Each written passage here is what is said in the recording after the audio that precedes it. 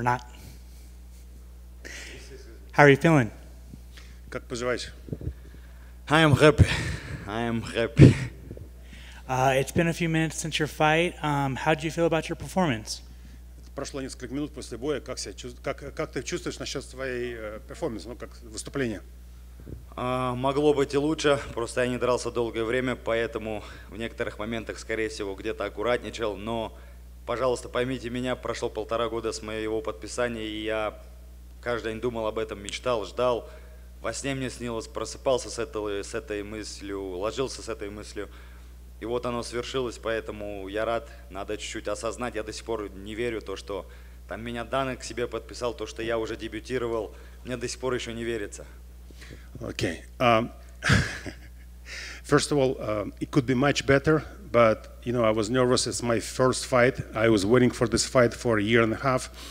Like I said, it could be much better, but you know that's what happened. That's what happened, and I'm very thankful to Danny White, who signed me up. It was a magic, and I know I'm gonna progress in future. Every fight will be better than this one, but you know. I'm ready. It was a long layoff before your UFC debut. Why was that? Почему так много времени прошло до твоего UFC дебюта? К сожалению, у нас были проблемы с визой, потому что с Россией получить с российским паспортом очень тяжело визу. Плюс был ковид, мы не могли вылететь из страны, и мы очень долго мучились, мы очень много потратили средств, мы очень много потратили времени. И как только мы получили визу, и то не с первой попытки, мы сразу же прилетели в Америку, начали тренироваться и ждать своего шанса. И вот нам его предоставили, мы его, как говорится, взяли. Well, there was a first visa situations. We couldn't get visa even from the first try.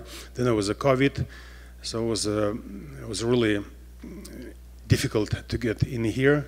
But once we got in America, I started training. By the way, he spent all his training days, months in Miami, being very focused, and now he's unstoppable. Awesome. Well, what was the game plan going into the fight? Какой план был на бой? На самом деле план был на досрочную победу, но план Б был подраться все 3 раунда. И я рад, что так получилось, потому что я не дрался долго, и это было полезно для меня, для моей карьеры. Plan A was a early finish. Plan B, of course, going through all 3 rounds. But I think it's even better for my first fight to go through, to feel it. And now I'm going to progress. В следующий раз обещаю финишировать. Next time, I promise I'm going to finish early. Awesome, I can't wait for that. Finally, when would you like to return, and do you have anyone that you would like to fight? Скажи, когда ты хотел бы в следующий раз вернуться и начать драться? Я хочу драться чуть ли не каждый месяц, но сейчас я хочу немножко, пару недель буквально уделить время своей семье, потому что я все это время ежедневно тренировался, не выходил со сборов из зала. Я уделю чуть-чуть внимания своей семье, своим близким, и в ближайшее время я готов вернуться. Я люблю драться, да, у меня нет какой-то яркой техники, может стойки, каких-то навыков, может я там какой-то корявый, да, но я дерусь всем сердцем, всей душой, и поэтому если есть ребята в моем дивизионе, кто хочет от души выйти и 15 минут подраться, я вас жду. I needed just a couple of months to spend time with my family. I didn't see my family for all the training days while being here, but I can fight every month. Like seriously, I can fight every month, and I fight with all my heart. I give all I have, all the best. Every time I will progress, and you will see some unseeable before from me. Trust me. Congratulations. Thank you so much. Just a couple quick ones. First, for those of us that don't understand or maybe know, what does that headgear represent for you? Что твоя вот кепка для тебя значит?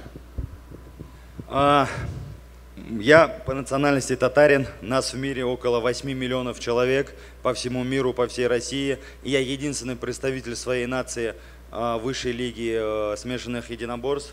А это наша тюркская и татарская тюбетейка, поэтому дань хвале своей нации, уважение к своей национальности, я одел ее, чтобы ребята, молодые ребята смотрели, что можно своим трудом и желанием достичь вершин.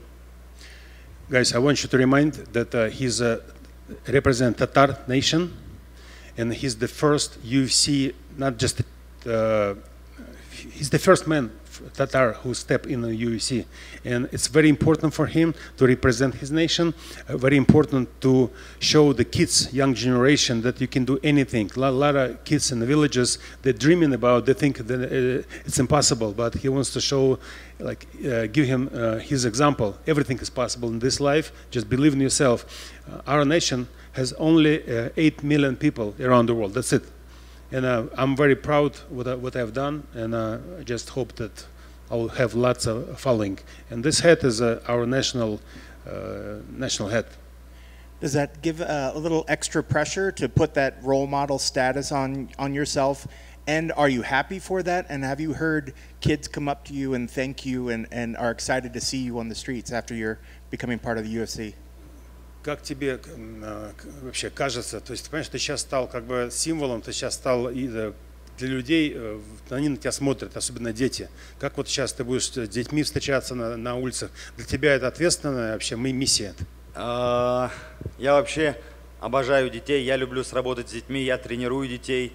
У моего старшего брата, менеджера, агента, есть детский фонд помощи детям, поэтому часть гонорара моего, это я ни в коем случае не хвалюсь, но часть гонорара, дай бог, пойдет в этот фонд.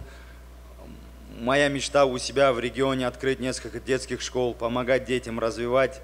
Это моя мечта, мы должны жить ради будущего поколения. I love kids, I always support kids, I always want to do best I can for kids just in general. My friend Marat has a donation organization, and some of the money I'm gonna get is gonna go to there, and the organization is set to help kids, especially Tatar kids.